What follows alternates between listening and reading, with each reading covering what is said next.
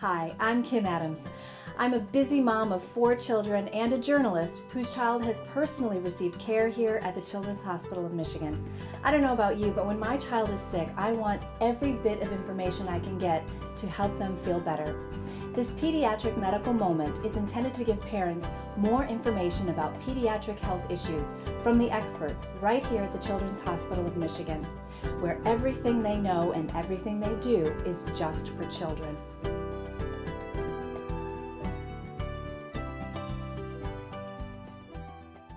Today's pediatric medical moment is about growth plates. What is a growth plate and how does your child injure it?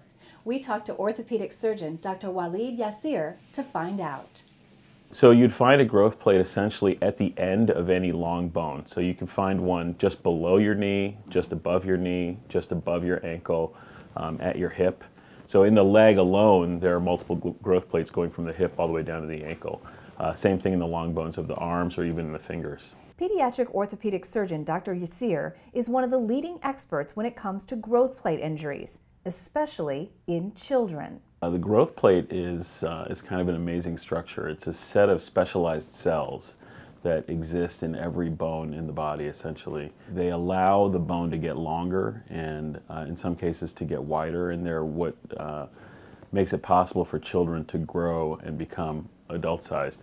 What we don't realize is that growth plate's even more amazing than your phone. You know, people are so impressed with like all the things that are in their phone, and here's the growth plate. You can just give the kids food and it figures out how to put the stuff in the right place and make them longer, and you know, it's just unbelievable. But with such an incredible structure comes the risk of injury.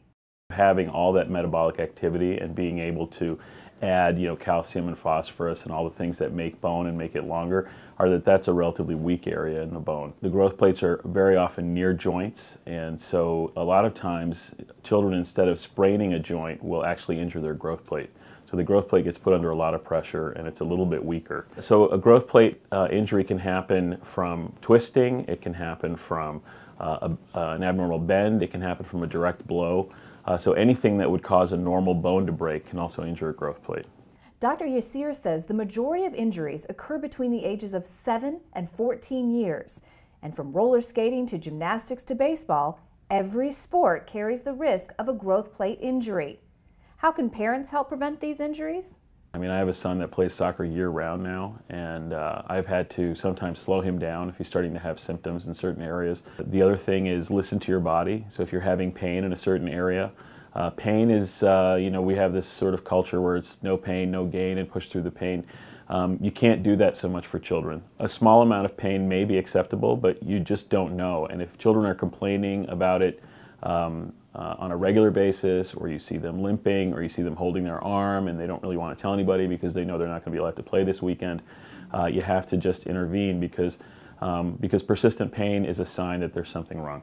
If your child does injure a growth plate, the kind of doctor you choose can be critical. It's best to see an orthopedic surgeon, and even better if you can see a pediatric orthopedic surgeon, because we spend a lot of time with the growth plate. That's kind of that's sort of where we live.